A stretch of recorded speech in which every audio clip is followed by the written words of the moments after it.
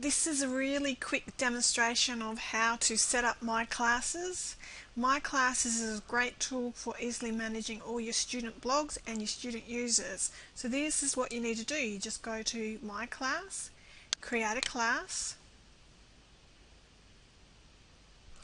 select this is a class blog, choose what you want your students to be allowed to do on the class blog. In my case, I'm going to have student blogs, so I'm going to select no because I don't want them to publish any posts on the class blog.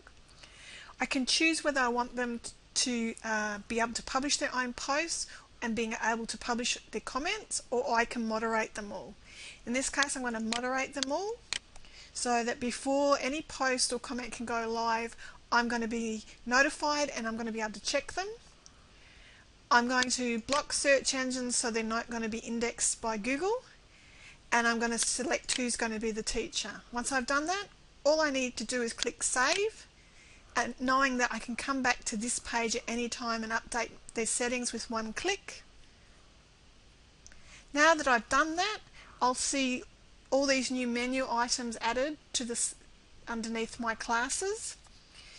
Create student blogs allows me to quickly create my student blogs from within my dashboard. If I was only going to have student users on the class blog and I wasn't going to use student blogs, I could create my student users and add them quickly to the class blog using add student users.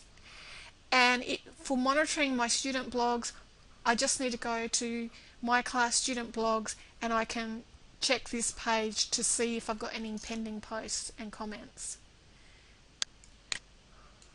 And it's as simple as that.